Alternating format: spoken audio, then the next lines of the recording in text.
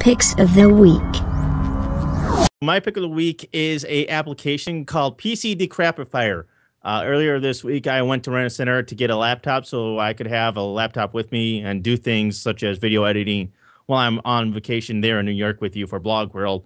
And I needed to get rid of a lot of stuff that it just comes with. You know, anytime you get a new computer or you have a computer that you've had for a long time, it just builds up a bunch of junk on there. And you just need some way or an easy way to get rid of it. Well, one of the ways you can get rid of it is with a program called PC Decrapifier. That's the name of it. It's a pretty interesting program. It's so easy to use.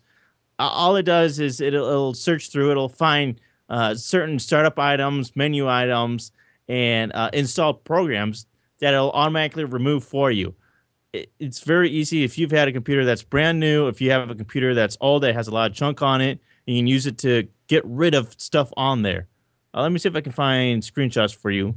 It's very easy to use. One thing that I like really about it is that you can actually create a restore point before you make any changes, which is really helpful. So maybe you remove some stuff, but then later you find out that, oh, I actually needed that. Well, you have a restore point to go back from, which is really cool. But then, if you want, you can just easily remove any sort of items that you have installed. You just check off the boxes. They're right there. It's so easy. You click Next, and it'll automatically uninstall all of those programs for you, making it really easy to remove a whole bunch of crap from your computer. It's really easy. You can just go to PCDecrapifier.com. And it's free. Absolutely.